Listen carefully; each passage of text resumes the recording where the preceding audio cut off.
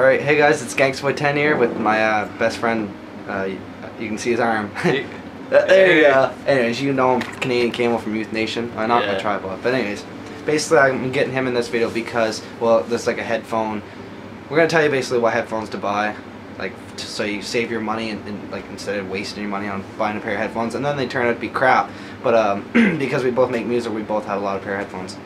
First thing I just want to say was, well, I'm not going to talk about these ones much because, well, you already know what the HeadRush Line Fusion, and of course what rate all of these headphones that we have, but we'll do that in a second. But jeez, oh, I got a new pair of headphones. Yeah, I guess I should say that. I don't know if I showed anyone these Sennheisers, and then I got my Beats Studios, which you can see the box back there, along with my Beats Pros. But see, he had Beats Pro as well, but yeah, sold them, and we'll talk about him in a second.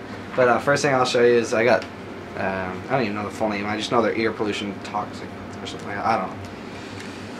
Basically, they're good, but I mean, I don't like how they fold like crazy.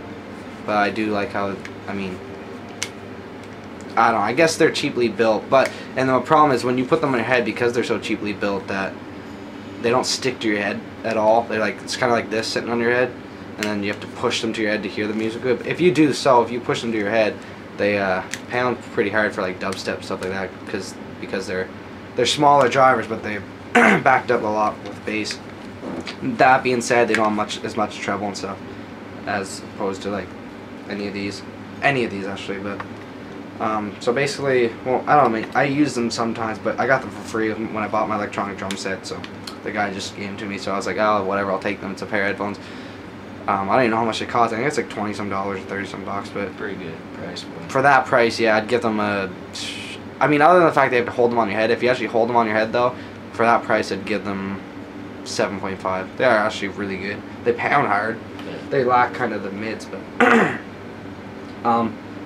plus, oh, those are on ear too. Plus, okay, I won't even really talk about these much, but HeadRush Line Fusion, $49, or you can buy them on sale for $24, which I have, and a lot of people that I see on my other video I talked about these, they bought them for that price.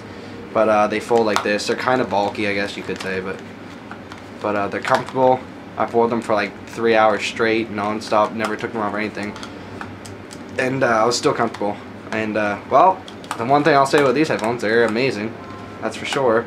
And for that price of $24 or $40, even for $49, I'd give them. I've only came across one better pair of headphones, so I'll give them a 9 for sure. I mean, especially for the price range. Yeah, of course, if you buy like $500 pair of headphones, they're gonna be better, but not buying that much money. James, you want to say something about your HeadRush? Okay. Because I was supposed to review the HeadRush noise reduction orange, whatever. I don't even think they have a name. They're just noise canceling, but they're battery powered. So. I heard that Aaron was telling me about the purple headphones. Someone was saying that you could take the cord out. You can't. It's the orange one. Get that over down with you. Yeah, orange ones are the ones. They're good bass. They cancel out everything. The trebles are good. Everything about it's good. Except speaking with the cord. Yeah, the cord. I bought 2 of them. Both times broke. So that plus the price, it was like it's $69 regular, but you can buy them on sale for $34. Yeah, $34, and that price I would say 8.5 because cord. Yeah, the cord. Well, it's because it's like a. I don't know how to explain it. It's not a okay, I can't swear.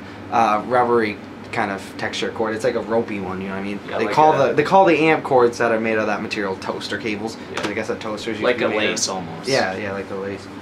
And then I actually bought these, or kind of regret buying them. This is what James uses when we're recording our music at the moment. They're the Sennheiser's HD 205. I mean, I should have just stepped up and paid the extra money to buy the 400 something. I don't know. I'm not much of a Sennheiser fan, but like I'll talk a little bit about them. I don't know. It's weird how they only go like this on the one side. I guess. Oh my God! I guess they think a lot of people are gonna use that side and right hand side.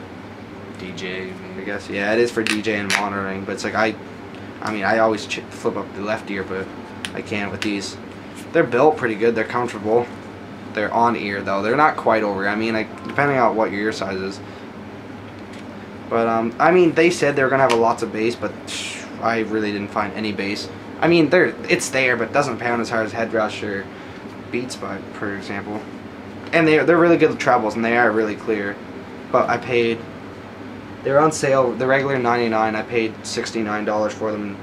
Kind of wish I could return them just because I don't need them, but I definitely recommend them if you're looking for a cheap studio pair of headphones. And I mean, for the price and everything, I'd give them a 7.5, I guess. Kind of pricey, $100 for these. And I don't know. That's just my opinion. I guess different people have different opinions. They come with a cool little bag. Oh, but they can't fold worth crap, so it's kind of a downfall. And then I'll say the last two, my Beats Pro and then the Beats Studio. And yes, these are real. I don't know, you can bash me, try to say they're fake if you want, but you can actually see his face. Yeah, they're real. You can see the whole left side of his face. That's the main thing. People are like, oh, you can't see this one. So, I don't know, it's up to you. Whatever. Look at it all you want. But, alright, well, the Beats Pro, I talked about it in the other video, and I was all like, oh man, they're really good and everything and whatever, and I was like, the HeadRush is still almost as good. Well, I still like them. They look cool. They're built really good, that's for sure. They're built good. The cords, me and him both had problems with. Yeah. But you can try to say these are fake like some people did, but they're not, so whatever. But I don't know, in my opinion, it's not as much bass as they say. But then again, people say you have to use Zunes and stuff with them to, I guess, or a headphone amp to power them, because they are big drivers. I think 40mm drivers and stuff. But anyways, yeah, so I had this white pair. I still do. I'm trying to sell them. He had a black pair, and he did sell his. Yeah, I don't know what else much to say, but the guy broke it. The guy broke it and then wanted his money's back, but battery's getting low on the camera. But anyways, so I guess I'll just skip to the rating. For $450 or $400 at Best Buy or whatever. That's so much money. I'm disappointed, kind of. I mean, they're great trebles and highs, but the bass takes so much power of them. Plus the cord problems. Plus the cord, yeah. I'll give them an 8. I would lower mine 7. He gives his a 7 because he had them, so he can rate too. But now, the studios, on the other hand, are so much better. And man, they just blow away the pros, in my opinion. Got the cord. And the monster. I got the talk and whatever, which is handy too. And then I got white again because, well, white's like my favorite color for headphones. Matched my iPod, my phone, and everything. Beats by Dr. Dre. You got your little on button. Batteries are getting low. Anyways, there you go. Got a mute button function over here. You twist all this or put the batteries in. Basically, they have so much bass. Oh, and there's another problem with the pros. If you drop them, here's what you got to protect them. Yeah, that's a lot of protection compared to this. A hard shell case with a thing you can clip on your pants, even, but backpack and stuff. Got a little pouch in here where you can put your stuff. And I'm pulling it out. Anyways, yeah, so these have so much more bass, and I would recommend for anyone. I mean, even with my computer, the pros aren't as good as the studios, but to me, I'd recommend studios over pros any day. Just because, I don't know, that's just me. Because I find them better. So yeah, and the cheaper noise canceling, putting it over your head. Yeah, yeah. They can't. These are actual active noise canceling, whereas the pros are just passive. They don't even. They only cancel whatever because of the music and whatever they're on your head. But yeah, these are so much better for sure. Comfortable, light. I can actually wear these around my neck and not feel like I'm being strangled by someone. Whereas these pros, like, look at them. They just, I don't know. And as for these price, they're still pricey, $300 or $350, whatever.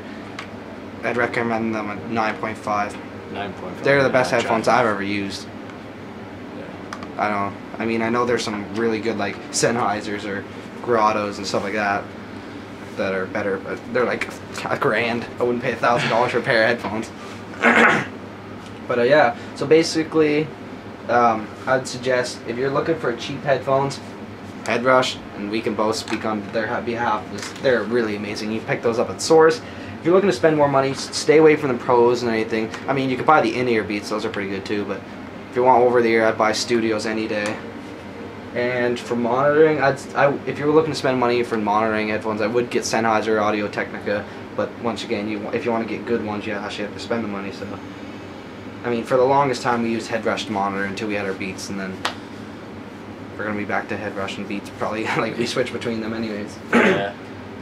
But yeah, that's the end of this video, and I know it was a little long, but I hope you guys enjoyed. So just a recap: 7 or 7.5 on these, 9 on the HeadRush Line Fusions.